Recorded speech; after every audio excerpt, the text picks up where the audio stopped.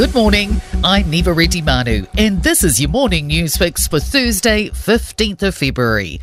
In this update, fresh fire crews are on their way to Christchurch's Port Hills to continue work on the blaze, which is more than 100 hectares in size. Residents in Early Valley, Worsley Spur, Hoonhay Valley and Kennedy's Bush have been evacuated. It's still unclear when they'll be able to return to their homes. No properties have been lost so far. Newstalk ZB reporter Blake Benny told Mike Hosking more than 100 firefighters battled the blaze overnight, with those numbers expected to climb this morning. There'll be 23 trucks, 13 helicopters and 2 fixed-wing aircraft working. Of course, a state of emergency is enforced for Christchurch City, including Banks Peninsula and the Selwyn District. Evacuation centres are set up at Horswell Community Centre and Lincoln Community Centre. And weather conditions will do firefighters no favours today. Met Service forecaster Heath Gullery says temperatures are set to climb into the late 20s and gusty northwest winds are expected to pick back up after easing overnight. See some gusts around 50 kilometres per hour. Very hot, dry northwest winds through, say, from about mid-morning right through to early evening. Cuts to council services will be decided today as Wellington City councillors vote on the city's draft long-term plan.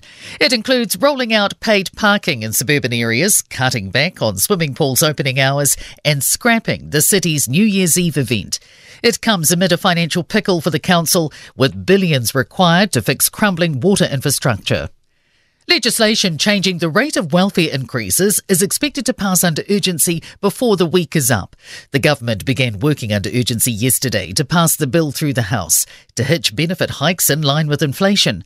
Political reporter Demelza Jackson has more. Changes made by the former Labour government saw benefits rise with wage growth each year, which generally rises faster than CPI. An official report suggests the changes will offer a cost saving of nearly $670 million, but it also warns lower benefits will likely see the number of children living in poverty increase by 7,000 in 4 years. Fletcher Building's poor results are believed to be indicative of wider pain in the construction sector.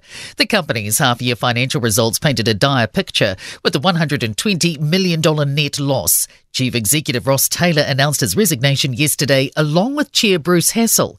Combined Building Supplies Co-op Chair Carl Taylor told Mike Hosking the industry is hurting. Everyone's hurting. It is quite out there.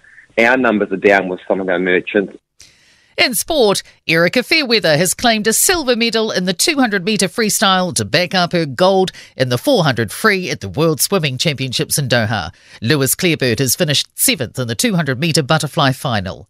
New Zealand was dismissed for 211 in reply to South Africa's 242 on the second day of the second cricket test at Hamilton. Dame Lisa Carrington has won big at the Halberg Awards. The champion kayaker has secured the Supreme Award after nabbing Sportswoman of the Year. I'm Neva Manu. That's your latest news fix. We'll be back with the next update at midday from the Newstalk ZB newsroom.